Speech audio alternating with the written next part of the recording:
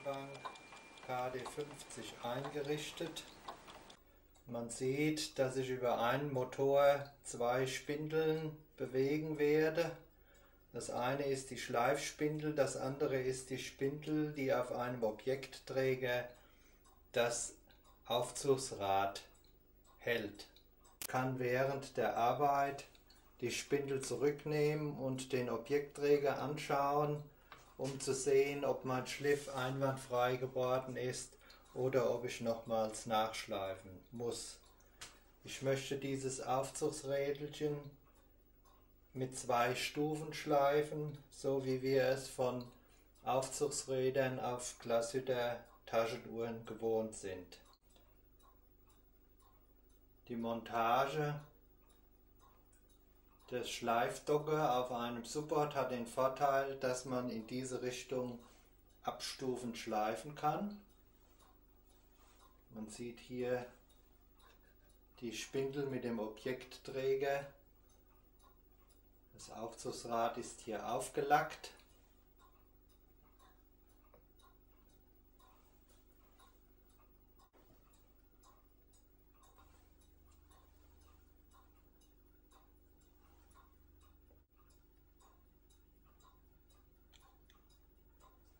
Hier sehen wir jetzt beide Teile. Einmal die Lackscheibe mit dem Aufzugsrad, einmal die Schleifdocke.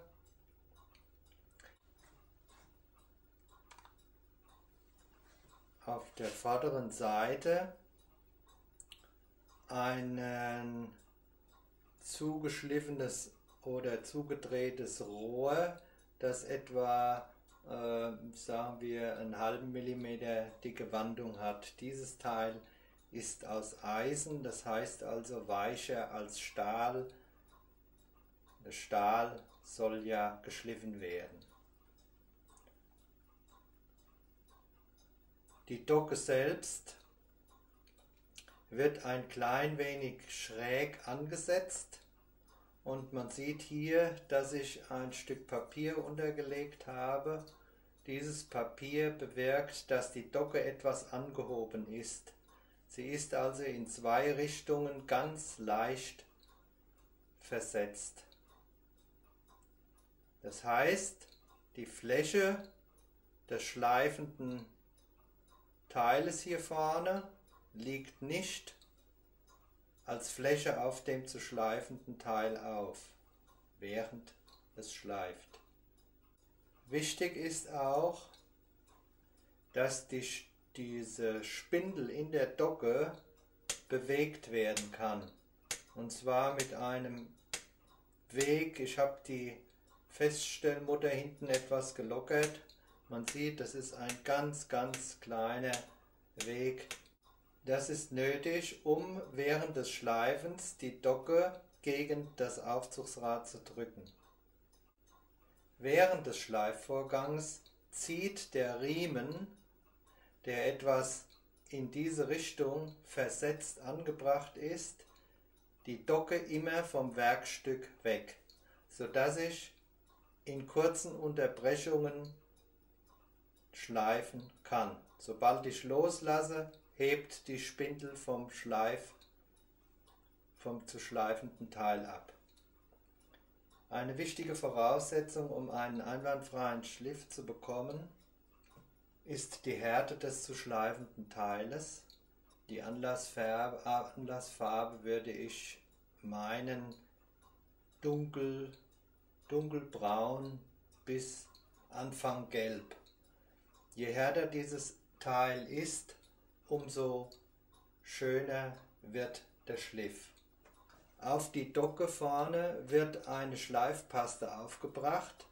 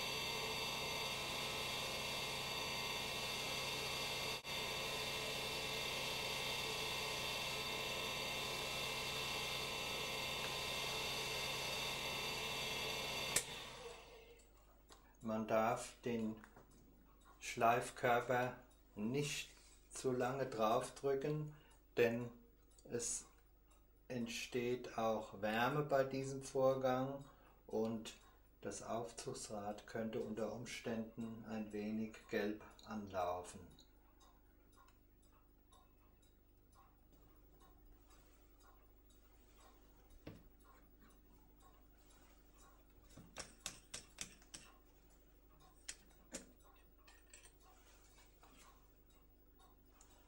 Wir sehen, dass im Zentrum, wo das Vierkant ist, dass dieses Zentrum noch nicht bis an die Kante geschliffen ist.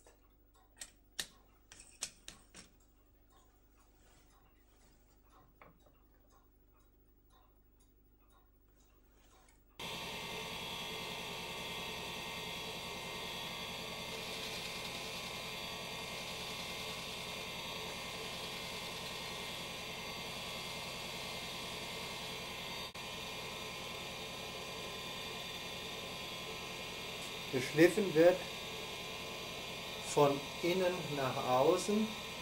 Die Geschwindigkeit der Spindeln ist, wie man sieht, nicht sehr hoch.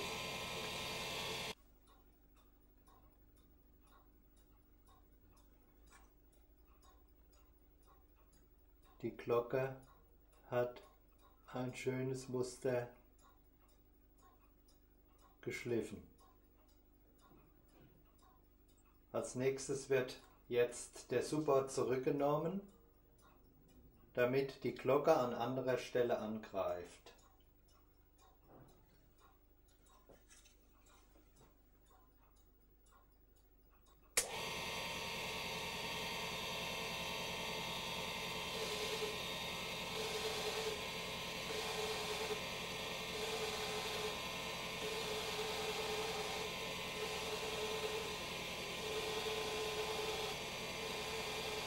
Man sieht, wie der Schliff langsam entsteht.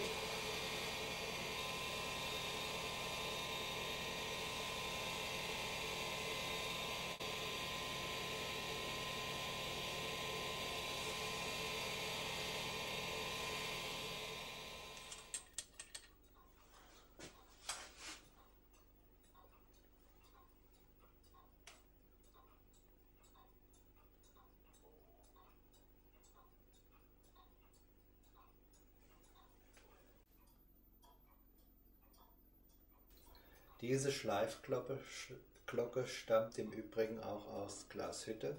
Ich hatte mir sie bereits Anfang der 80er Jahre besorgt, denn ich brauchte ja für meinen ersten Tourbillon auch einen Sonnenschliff auf meinen Aufzugsrädern, den damaligen.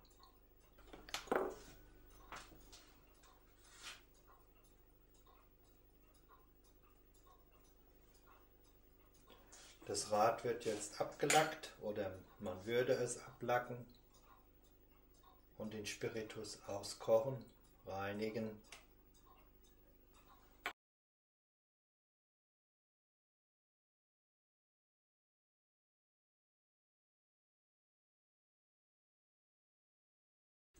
Ein Tourbillon, den ich gemacht habe,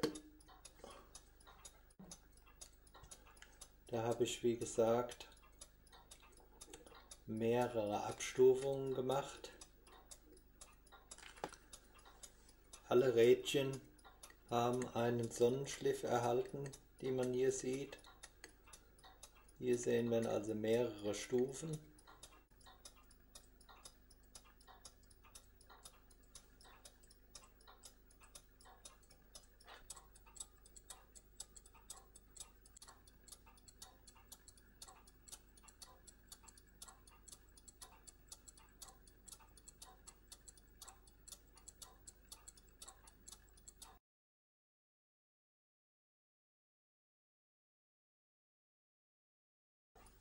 Da ist zunächst ein Sperrrad unter dem großen Aufzugsrad. Dann haben wir das Aufzugsrad. Das liegt ungefähr da. So. Dann haben wir das Kronrad für hier.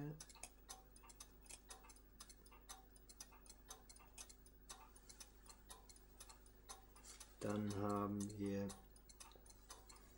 das Deckblättchen. Auch das ein Sonnenschliff. Und zuletzt haben wir noch ein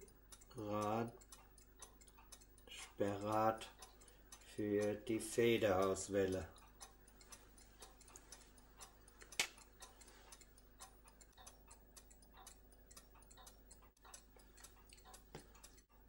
In der Mitte das Blättchen hat den Sonnenschliff.